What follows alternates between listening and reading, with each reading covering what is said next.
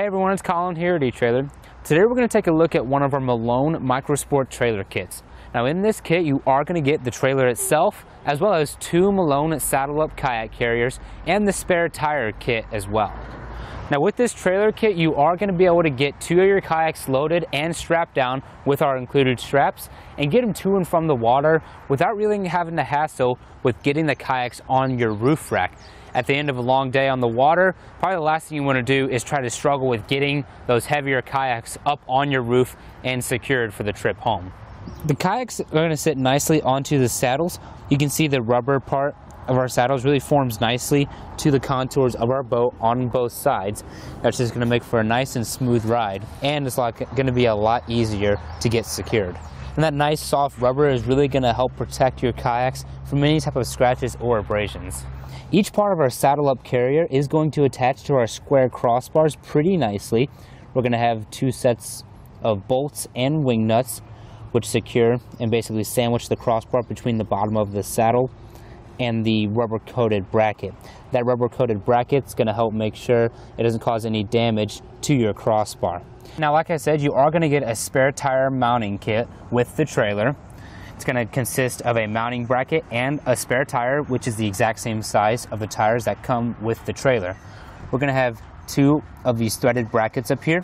You thread them on the U-bolts individually and tighten them all the way down.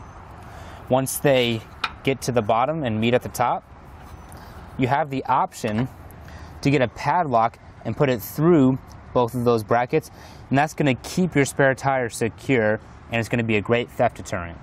You can see that U-bolt goes up and makes contact with the bottom of our trailer frame right here. And then it comes up and goes out of two of your lug nut holes on the wheel. The trailer itself is going to be 13 feet and 3 inches long. However, something to keep in mind is that with a kayak loaded like we have right here, we are adding an extra 2.5 to 3 feet to the back, which is something you want to keep in mind for when you're towing. Now like I said, you're not going to have to struggle with getting it on your roof. It's really at my waist level right now, and I'm about 5'9", so I'm a little bit below average, but it's still very easy for me to get it off the carrier into the water. Now the backs of our saddles are going to have these sleeves that go over top of the rubber pads. That's going to help you with loading it from the back. The rubber's not going to catch onto your kayak. You can just set it on top of these and then push it forward to the other saddle. You can see when I try to push it on that rubber, it'll move, but you definitely need to use a lot more force. Whereas on those sleeves, you can just push it forward and back with ease. When securing your straps, it is going to work like most kayak carriers. We're just going to have our straps sitting on top right there. And it's actually going to be a lot easier to secure our straps. We don't have to stand on our tires to reach up to our roof rack or our running boards. We can just stay on the ground and be comfortable. When coming under the crossbar, make sure you go on the inside of each saddle where it's mounted to the crossbar of your trailer. Go it out over top, and then we'll come under, making sure to stay on the inside.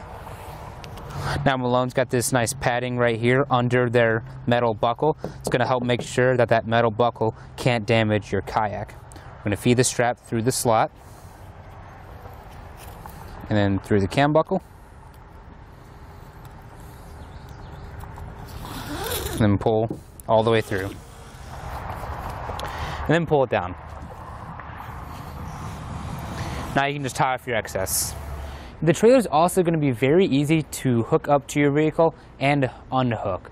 Now it does have an 800-pound weight capacity, but with our current load, we're not even coming close to touching that weight. We can still handle the trailer by ourselves. It's going to be very easy to unhook. We just get our wiring and pull it out. We can just wrap that around the tongue. We'll get our two safety chains like that. Just flip the lock up with that nice rubber handle. I can just pull it right off of my ball mount. Now at the end of a long day, probably the last thing you want to do is have to get home and unload your kayaks from your roof rack. Now with the trailer, once you have them secured and you're at home, we can just roll it into our garage, and then it's going to be there the next time we need it. Now we have our trailer in our garage and unloaded, so we can have a closer look at it. Our crossbars are going to be 78 inches long, which is going to be more than enough space to get even two of your bigger kayaks loaded and secured while still keeping some space in between them. Now if you got some smaller kayaks, you could scoot both sets of carriers over to the sides, and may even be able to fit another carrier in the middle, or even if you got a bike rack you maybe want to take out, you could put that in the middle as well. Something that I really like about the trailer itself is that it's an all galvanized steel construction. So it's going to be very durable. It's going to hold up a lot longer than some other trailers that have plastic components. You're not going to have to worry about those smaller components wearing out sooner or breaking. This thing is going to be very sturdy and hold up a long time. Both of our trailer tires as well as our spare tire are going to be good for speeds up to 75 miles per hour, so it is going to perform great even on the highway. Now what's great about having the spare tire kit with your trailer is that you never know what's going to happen out on the road. You blow a tire out on the highway, you don't want to have to leave behind your equipment to go out and find a repair for your tire or even try to find a new tire. You're going to be able to get this one off, replace it, and be good to go. Our steel fender is going to make sure that our tire doesn't throw any type of dirt or debris up onto our kayaks, so they're going to be clean when we get to and from our destination. We're going to have 2 leaf springs connected to our axle, which is going to help absorb a lot of the hard impacts that you might encounter on the road. And it's also going to do a great job of taking out as much road vibration as possible to make sure it's a smooth ride. Now I really like how easy it was to get our wiring installed.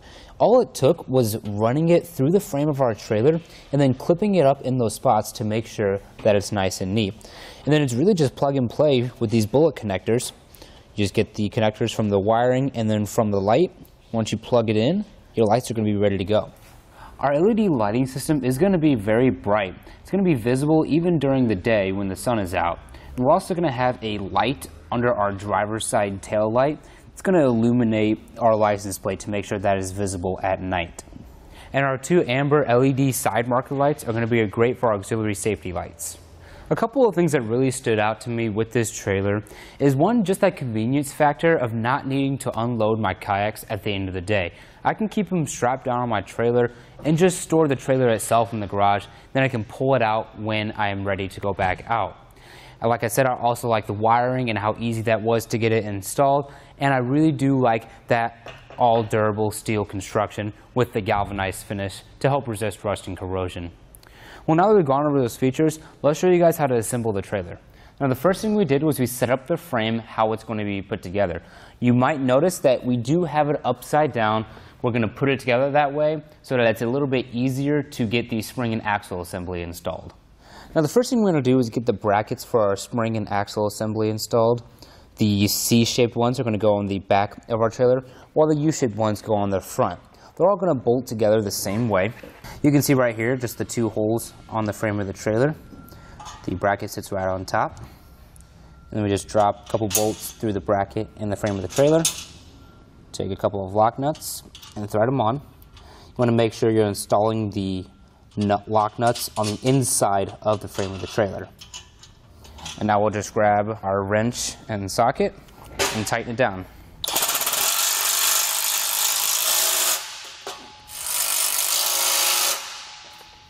Now at the front end of the tongue of our trailer, we're going to feed our wiring that's going to go all the way through the tongue and towards the frame of the trailer. How we know that we have the front end is, one, there's a sticker right here. The warning sticker is going to go towards the front of the tongue. We also have that triangle set of holes right there. That's also lets know it's the front. So we're just going to let gravity do the work and just feed the wire all the way through. Now we have it out the other end. We're just going to feed it through the connecting bracket right here. Just leave it right there. Now we're going to take the bolt included in our kit. This is going to be the longest bolt of your assembly. We're just going to pull the frame, line it up inside that bracket. And because our trailer is upside down right now, we're going to pick it up and then feed it through the bottom. Just like that. Now we'll get a flat washer and a lock nut, and all we're going to do is hand tighten it for now.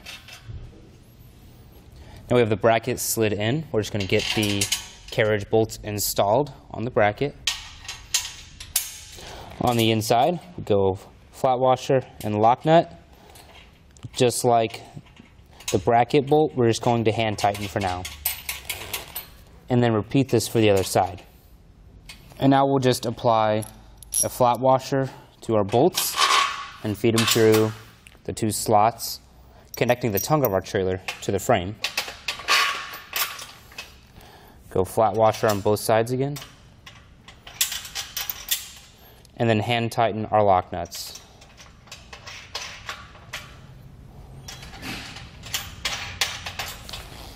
With our carriage bolts, we're now going to get the center beams installed on the frame with the lock nuts on the inside. Just hand tightened, and make sure you go around and get the other 6 hand tightened as well.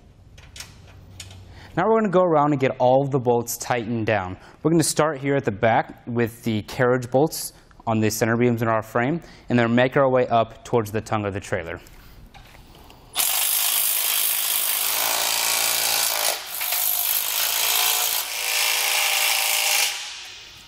Now we can go ahead and assemble our spring and axle assembly.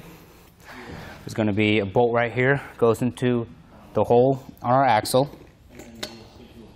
And then we'll put the U-bolt plate on that knob. We'll bring our U-bolts up through the bottom and then put 2 lock nuts on. Do our second U-bolt. And now we'll just tighten everything down.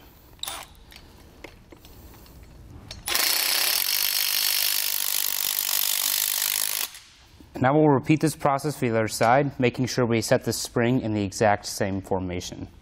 Now we'll set our assembly in place, making sure to get the flat part of the springs into the C brackets, and then the eye holes of our springs into the U brackets.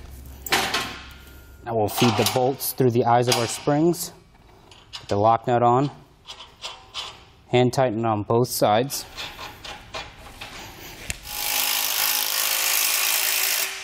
Now we're ready to get our wheels installed while the frame is still upside down. We're going to take our hubcap first and slide it through the back of the wheel, like so. It'll catch on the sides. We'll put it on the axle of our trailer.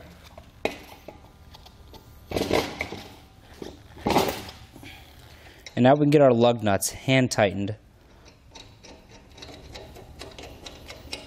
Now in a star pattern, we'll go around and tighten down all of our lug nuts.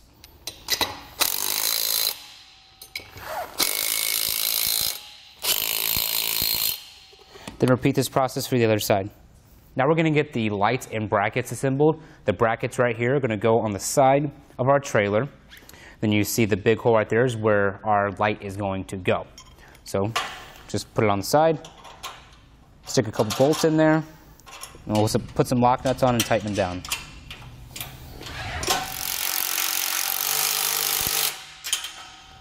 On the driver's side of your trailer, don't forget, once you get the bolts through the slots, to put your license plate holder on there as well.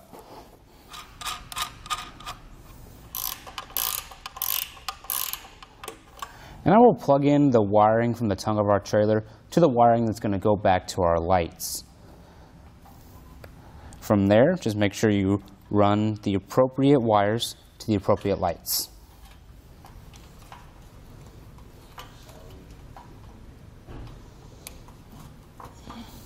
And then don't forget to clip your wiring to the sides to make sure it stays out of the way. Now you will have a little bit left over right by the bracket which is connecting both the sides. However, make sure you don't get the 2 heads right here inside the tongue of the trailer. That bolt right there is to prevent them from being pulled by the other side and disconnecting your wires. But if you want, you can just grab a zip tie, put it right there, and then zip tie it up to clean it up a little bit. Now when installing the brackets on your fenders, we're just going to set it from the bottom, apply our bolts through the top, hold them there, and then apply our lock nuts. And then repeat this for the other side. Now with a flathead screwdriver, we're going to hold the other side of the bolt in place and then tighten down all 4 bolts.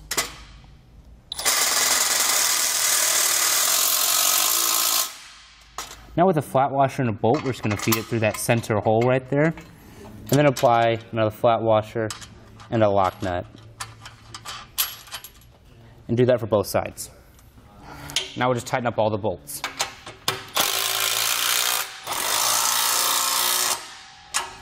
Now on our coupler and safety chains, we'll get the safety chains installed first. we have a flat washer and then the ends of our 2 chains on there. We'll push it up through that bracket and hold it there. Then we'll just apply a flat washer and a lock nut. Just get that threaded on there and tighten down. And now we'll tighten it down all the way. Now with our coupler, we'll just set that down and line it up with the holes. Before we install the bolts, you want to pick which side the handle goes on. Doesn't necessarily matter too much, just whatever you feel more comfortable with. We'll apply the bolt through the handle and then through the coupler. Get it all the way through, and then the other bolt. And then apply lock nuts to the other side. Then we'll tighten everything down. Now we're going to start assembling our upper deck with the crossbars. The support bar is going to go one on the back end of the trailer. The other one is going to go about 48 inches up towards the front.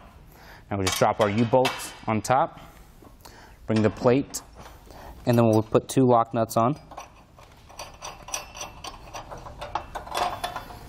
Once you have it set where you want it, we'll tighten everything down. Now we have one of our crossbars just sitting on top of the support bar right here. We're going to take these brackets. It's going to go over top like so. Make sure you line up the bottom holes. We'll feed a bolt all the way through. And then we'll put a lock nut on there. And now with the crossbar, what we're going to do is that's going to come straight up, and the second bolt's going to sit right under it. And do this for both sides. And then we'll go around and tighten all 4 bolts. Now on both your crossbars, be sure that the one hole on the outside of each side of the bar is facing towards the inside of the trailer. Now our final step is going to be to get our D-rings installed in those holes. We're just going to apply a flat washer and then put the bolt through there. Now I'm going to slide my finger in and line it up with that hole, and then start to thread it on there. Once you've gone as far as you can with your hands, what I'm going to do, this is a nice little trick. Take a pair of needle nose pliers. We're going to feed the pliers in and clamp down on that lock nut. Get a good grip. Now we'll tighten it down. Doesn't have to be super tight. You can see it's pretty snug. Now just repeat this step for all the other sides and then put your end caps on. When getting your saddles installed, it's going to sit right on top of your crossbar. Just drop your included bolts through the top 2 holes. Then all we're going to do is take our rubber coated bracket, bring it up and through like so. We'll hold that in place and then get one of the wing nuts installed. All we need to do is get it threaded up there. Make sure to get that other side in. And then we'll grab our other wing nut. You also want to make sure it's even on both sides before you tighten it down all the way. And you want to make sure it's even with the back 2 saddles as well. Once you've confirmed all that, just get it pretty snug. You're going to be good to go. For the spare tire, once you have the spot where you want to place it, bring the U-bolt up from the bottom and through 2 of the lug nut holes. Then just tighten down your threaded brackets. Well, thank you all for watching. That's going to do it for our look at the Malone MicroSport trailer.